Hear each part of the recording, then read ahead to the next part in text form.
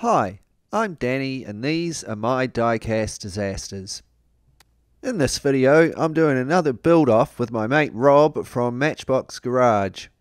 If you haven't checked out his channel yet, I suggest you shoot over there after this video and take a look, because he's got heaps of awesome Matchbox restorations of all sorts of cars from the vintage to the 80s. As well as his Mad Max series, which is a nice segue into our build-off challenge for today. So a couple of weeks ago I won an auction for a handful of Matchbox vehicles, including this quite rough Triumph T110 with a sidecar. Rob and I had been thinking about doing a post-apocalyptic Mad Max style build-off together, so I thought this would be a really good opportunity. So I messaged him at work and the post-apocalyptic motorcycle custom challenge was on. So let's take a look at the speed up old Triumph. The first thing that you'll notice is the front forks are missing, so I'll have to replace these. I also don't have a front wheel for it. The whole bike is kind of bent a little bit. I'll have to straighten that up. This rear wheel hardly turns round. The wheel on the sidecar doesn't spin much better because the rear of the mudguard is slightly bent in. One of the handlebars is missing. I'll have to replace those. These were made by Leslie England from 1960 until 1966.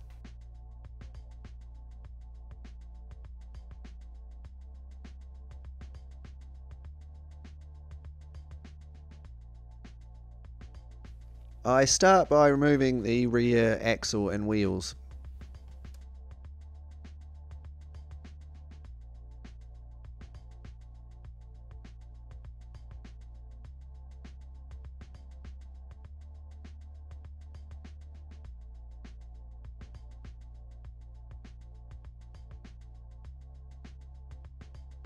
There is one rivet holding the model together, which I drill out.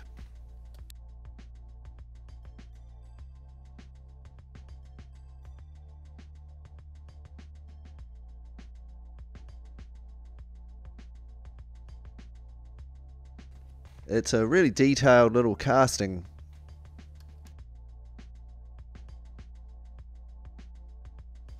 I use some pliers with insulation tape wrapped around the end to straighten out the mudguard on the sidecar.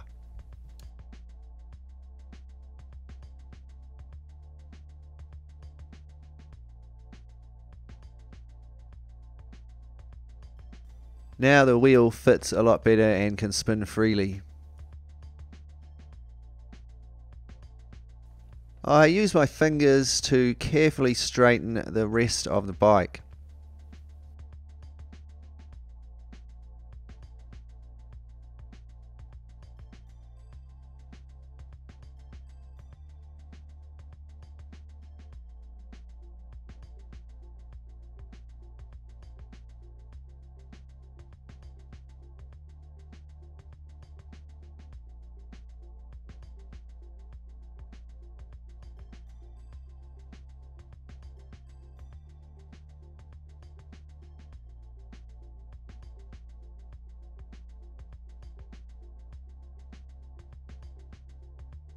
Now the rear wheel on the bike is spinning much more freely and the bike doesn't look all wonky.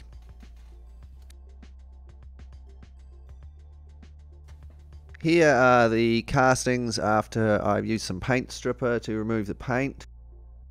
I use a wire brush on my rotary tool to remove the oxidation and clean the castings up for painting.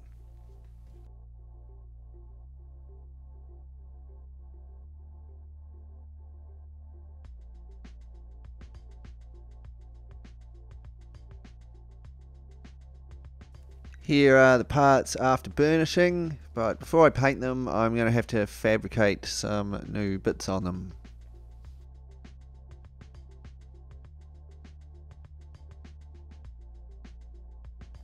To replace the front forks and wheels on the Triumph, I'm going to use this Hot Wheels Blastus Moto.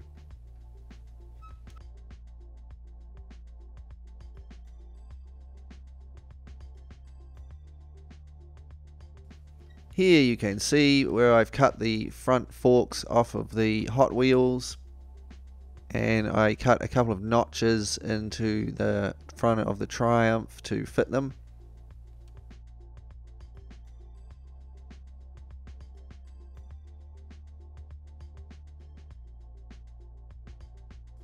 Here they are attached.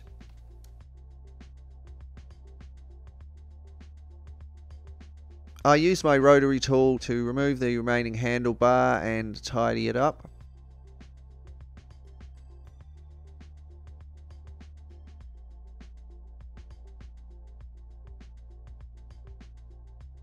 Here are some little pieces of tubing that I've cut out to thicken up the struts on the Triumph, because the struts on the Hot Wheels were a lot fatter.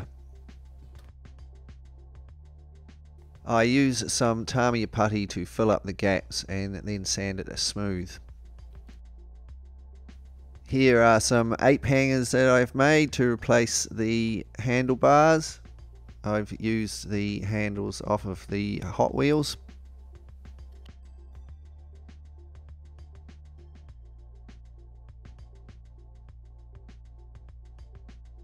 And here is the bike after a bit more fabrication. I've fixed up the broken axle hole on the bottom there. I've added a luggage rack at the back. There's a couple of lights added, and I've added some dials with some little wires coming off them.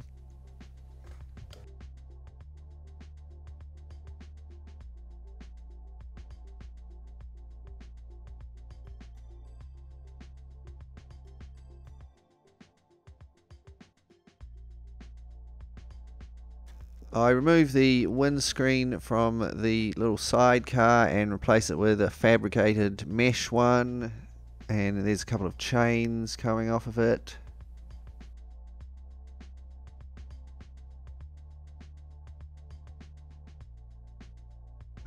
To make the little trailer to hold the still, I'm going to use this little trailer that I got in a bulk lot of trailers. I'm not sure what it's from or what brand it is. There's no writing on it. Maybe someone can tell me in the comments. Here it is, stripped and taken apart and cleaned up. I've added a couple of mud guards to it. I'm just going to glue the tow bar onto it because there was only the axle holding it on before.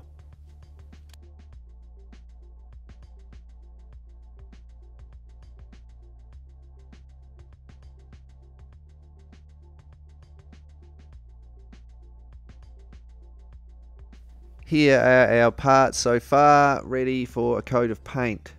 I've stuck some chains on the trailer holding up the mud guards.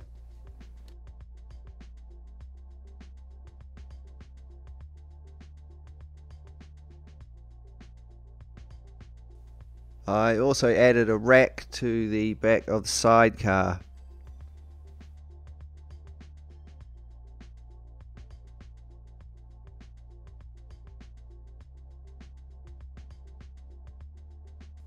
These are then given a coat of Molotow Silver Dollar rattle can. Here they are, looking all nice and silver. I find this is a really good surface to work on.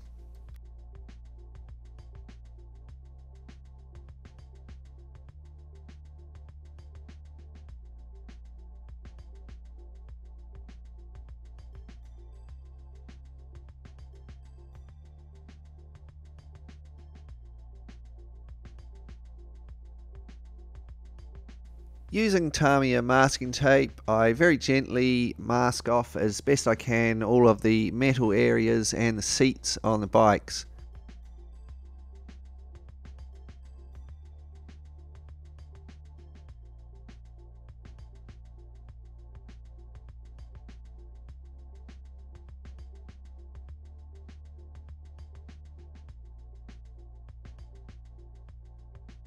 I paint the body parts of the bike with a dry rust effect paint.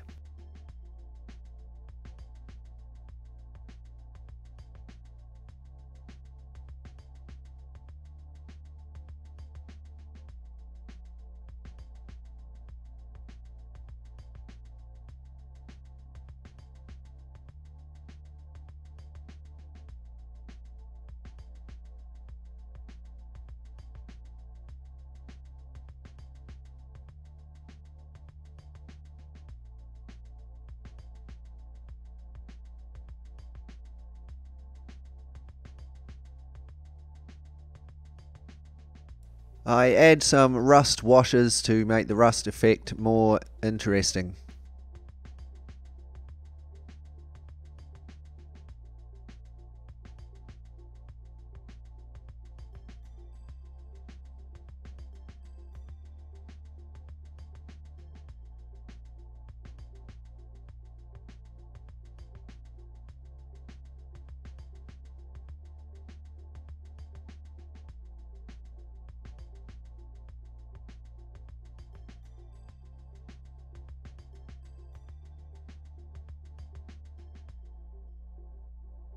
To help stop some of the fine detailed areas of the casting getting clogged up with overspray, I use some liquid mask.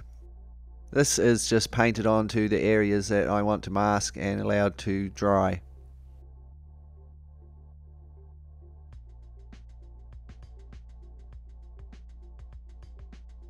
The rust areas are now painted with chipping medium.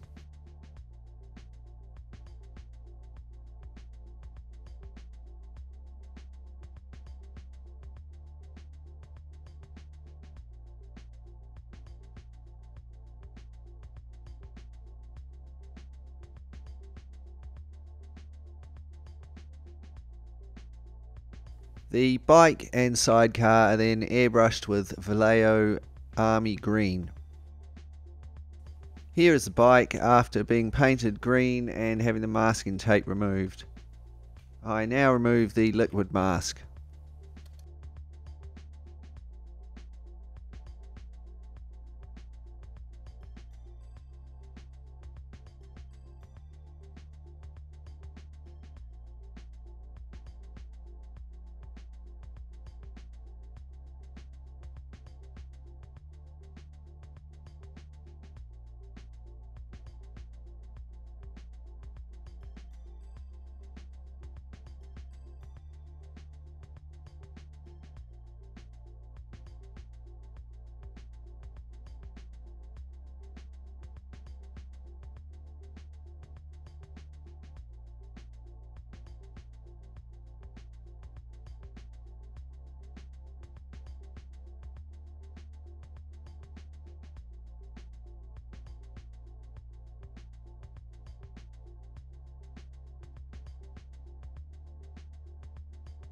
I use a small paintbrush to tidy up any areas that the green paint missed.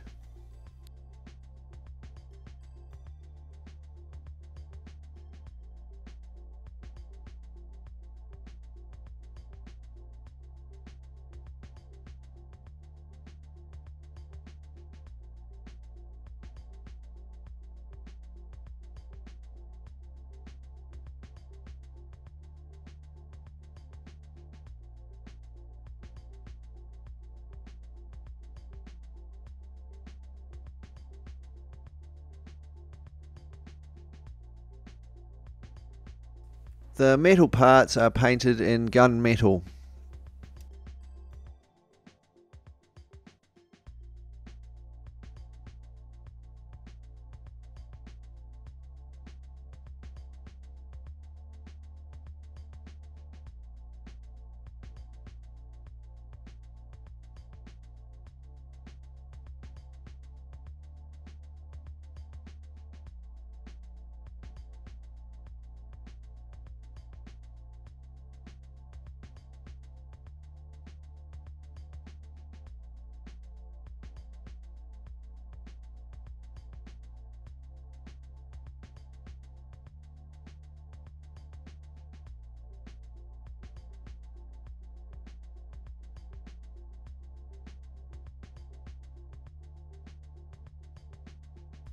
And here is the Triumph after the gunmetal and some other details have been added.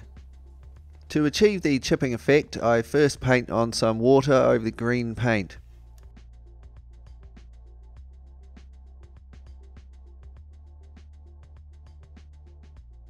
Next, I use a small stick to scratch away the paint here and there.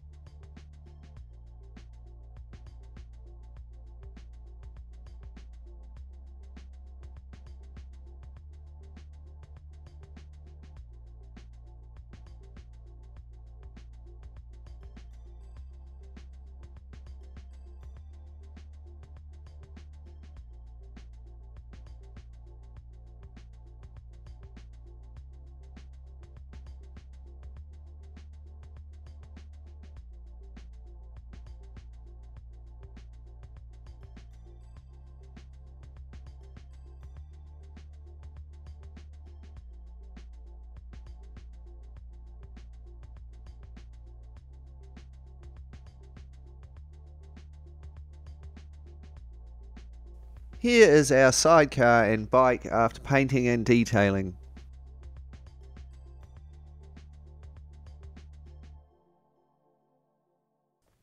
I now use putty and basswood and some wire to make a selection of details to add to the motorbike and sidecar to make it look more interesting. Here are the wheels, including the replacement Hot Wheels wheel and a couple of little replacement wheels for the trailer. These were given a wash and a little bit of a rust wash on the trailer wheels. The trailer casting was given a similar rust and chipping effect as the bike and sidecar, but with white paint. I then fabricated a little still for it and added some other extras. So before we take a look at our finished post-apocalyptic custom motorcycle, let's take a moment to be reminded of what we started with. An old Triumph T110 looking fairly unusable. With its missing front forks, wheel and handlebar, nobody's going to be going very far on this thing. And here it is, remade into a post-apocalyptic travelling Moonshiner's bike. Our old T100 will now be performing a lot better with its new forks and front wheel. The bike and sidecar are now loaded down with lots of useful stuff for travelling in the post-apocalyptic wasteland, including spare fuel, food, a gun, an axe, some sleeping equipment. And if anyone's after some moonshine, they'll know where to get it with the signs all over the bike. And here is our little trailer. I've made a little sign out of basswood and fabricated a little copper still for him to make his moonshine in.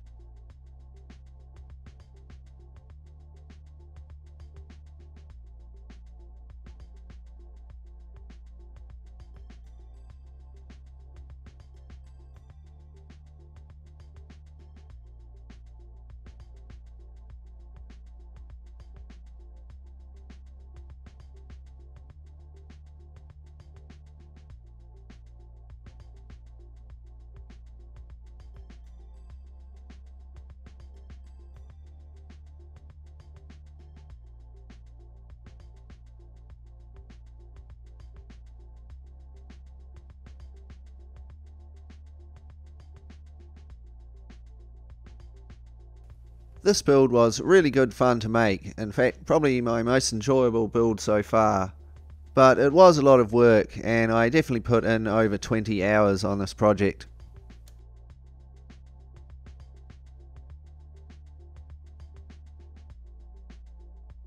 So I hope you enjoy how it came out.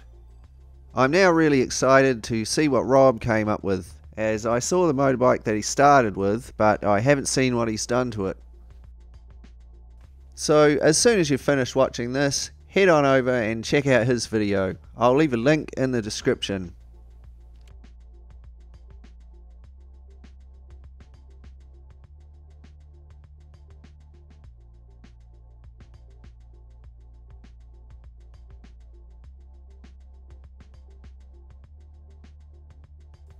As always, I'd like to say welcome to all of my new subscribers and say a massive thanks to everyone for the great comments on my videos. I really appreciate it.